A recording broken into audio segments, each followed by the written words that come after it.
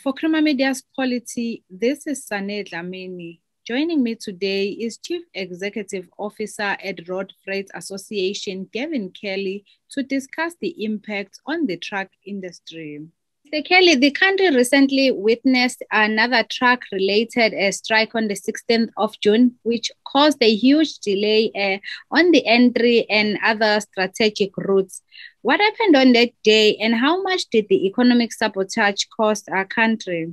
The reasons for why it happened were reportedly because of unhappiness by a certain sector in the transport sector around the employment of foreign nationals. So what they were saying was that South African companies were employing foreigners in preference to South African citizens.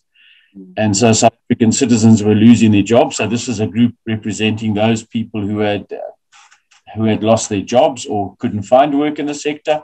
Mm-hmm. And that this was the underlying reason for this, was that South African companies, I suppose, were paying them less, or the benefits that these foreigners were getting were far less. And that is chiefly because these foreigners are, in the greater scheme of things, illegal or undocumented, or people who don't have the right to work in South Africa. So you could now treat these people differently from somebody who would be registered through the labor structures, and you wouldn't have to pay the minimum wages. So that's really what lies right at the very bottom of this. Foreigners jobs away from South Africans. And it's not unique to the sector. You know about various other organizations or programs or protests that have got a similar ring to it or a similar objective to it. And your open letter to our President Cyril Ramaphosa suggests that you don't believe that these blockages, they are because of some trucking companies hiring foreign nationals.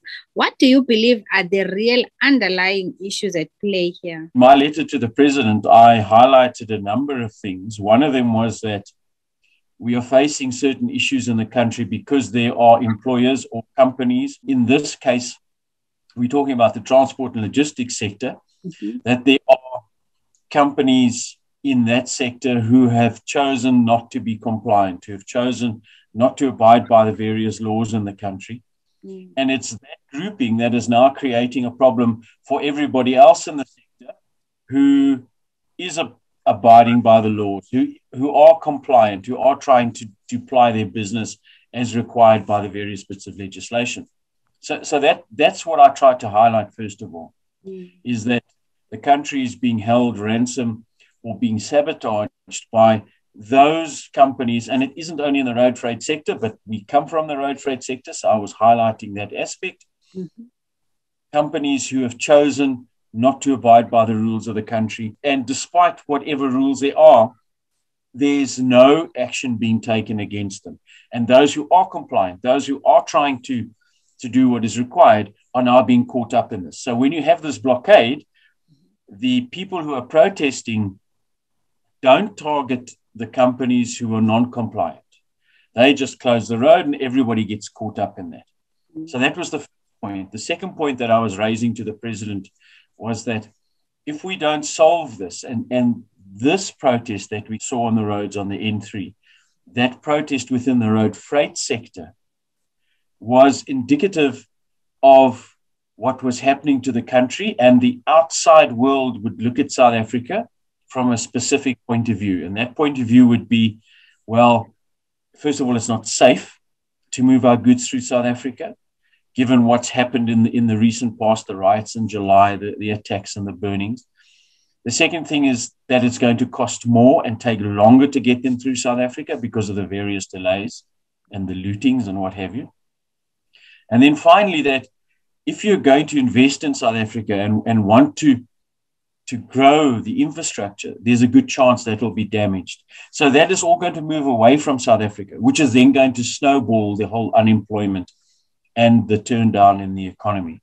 And then the third point that I'd raised to the President was that there was no action that we could see in our sector, but there was no action being taken against those who continued to break the law.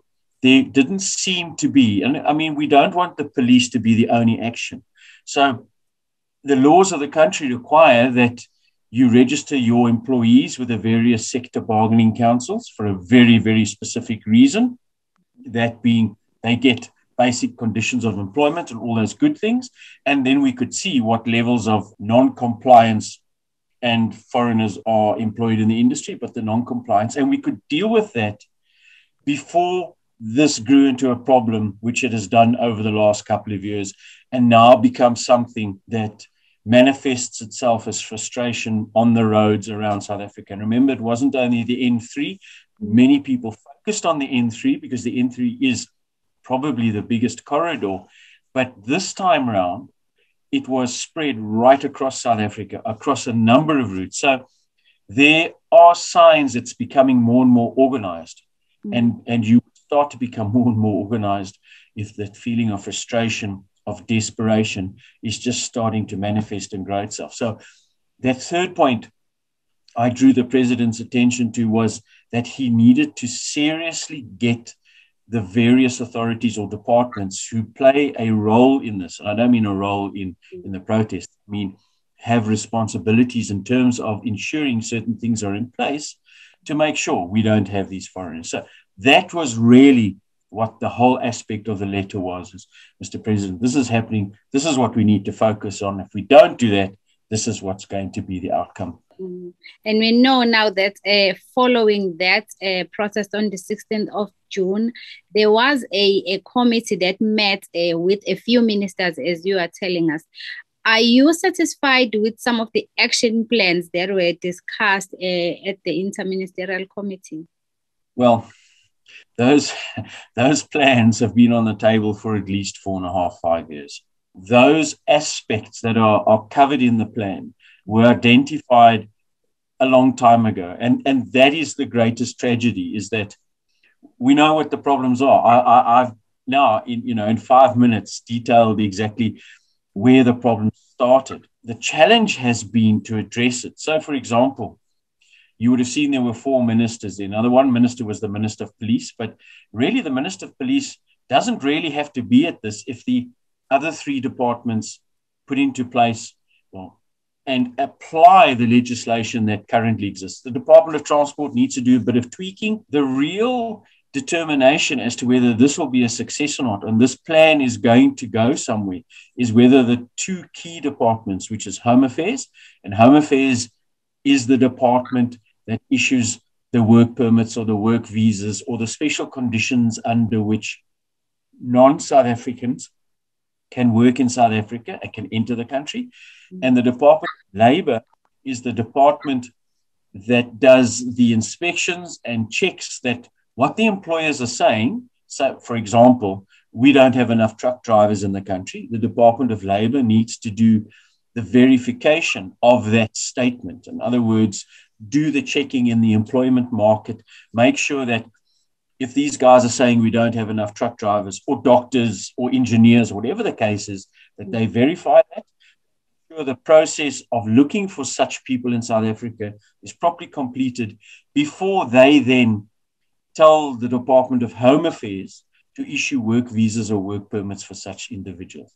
Remember that the Minister of Labour was quite clear that in February this year, he had issued a government gazette listing what are called scarce skills in South Africa. And those are the types of skills that employers in this country, after a process of looking for individuals to fill those posts, have gone to the Department of Labour and said, listen, we can't get people who've got these skills. We need to get them from somewhere else. And the somewhere else is obviously outside of South Africa.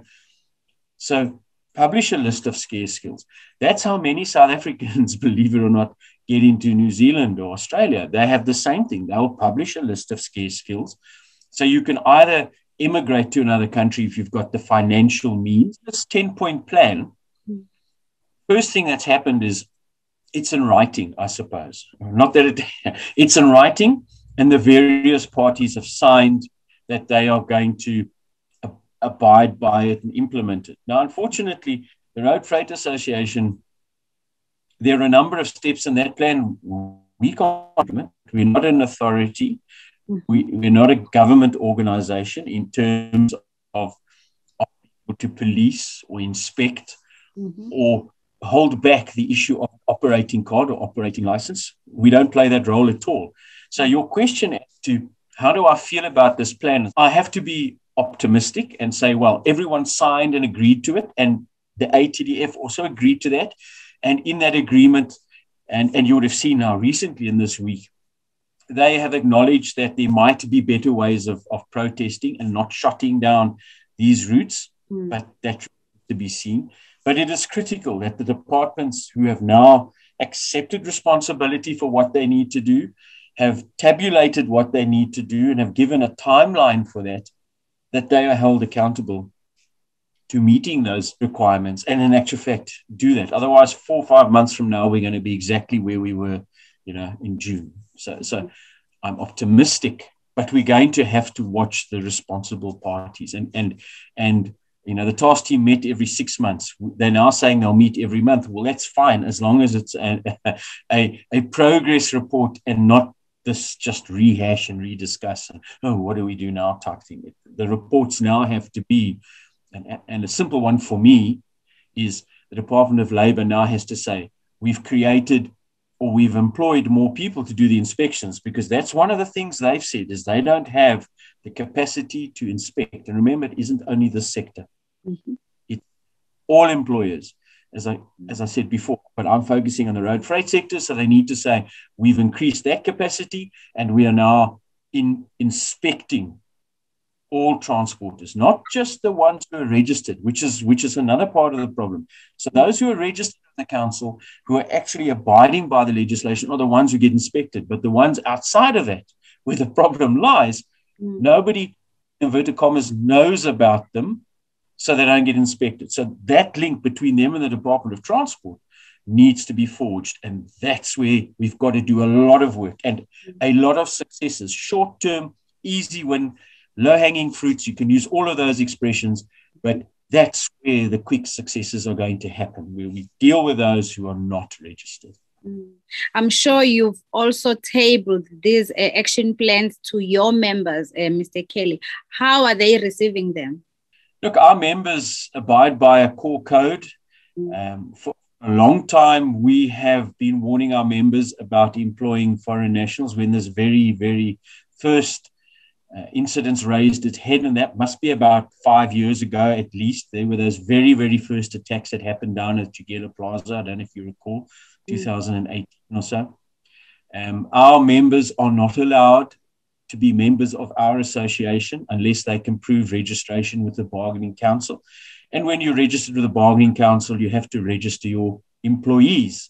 So we are somewhat comfortable that our members are compliant, and obviously they get inspected, and then there are deterrents for them if they don't. There are consequences. So in our membership base, there will always be one or two, I suppose, who are going to try and do something that they shouldn't. That's the nature of people, I suppose. But by and large, our members are compliant. So we don't have a problem with that. The members don't have a problem with that. In actual fact, would want everyone to be compliant, because in being compliant, they are paying at least the minimum wages, which from a cost perspective makes them far more expensive than those who are not compliant. And that's another reason why non-compliance is so appealing to a lot of people. And lastly, Mr. Kelly, our government has recently repealed all remaining COVID restrictions. What impact will this have on your industry? The last restrictions weren't as restrictive as initial ones were. So the last ones really had to do with the wearing of masks. They had to do with crossing of borders, and they had to do with the amount of people allowed in a space and in public transport. So that didn't really affect our industry. By the time we got to level 3, most of the restrictive measures that had been creating delays in the logistics chain had been lifted. The government had realized that not only are, what were they then called, essential goods were important to move, but so were normal goods, any sort of goods to keep the economy going. So from level 4 already, there was easing of border crossing. Yes, the delays that were brought about by protocols, health protocols, so the screening, the testing, and the sanitizing have been dropped, which has taken hours out of delivering and loading and crossing borders. So that has been tremendously gratifying. It has been tremendously positive for the supply chain. I think the reality is that you will find many transporters will still have their drivers wearing masks. I think no matter how hard we all fought against it, I think for some it's become a way of life. You will find masks being worn here and there, and in some cases it has proven to reduce the amount of airborne germs floating around, but definitely now it's far easier to do business. And I think we as a country are going to need to understand that now and then there will be restrictions because of health issues, but hopefully we've learned a lot from our lockdown level 5, and it's easy to point fingers at government now. Armchair science is a perfect science, but I think when they did it was done in good faith. But I don't think we'd ever get that sort of situation again. I think we've learned a number of things from that. We needed to protect our health systems. We needed to protect people, given the information that we had right then. 2 years later, I mean, it's what, 2.5 years later now, it's easy to turn around, point a finger and say, oh, maybe that wasn't the right thing to do. But then we were all scared. So I think it's got a lot better now, a lot easier to do business. That was Chief Executive Officer at Road Freight Association, Gavin Kelly, in conversation with Quality about the impact on the truck industry.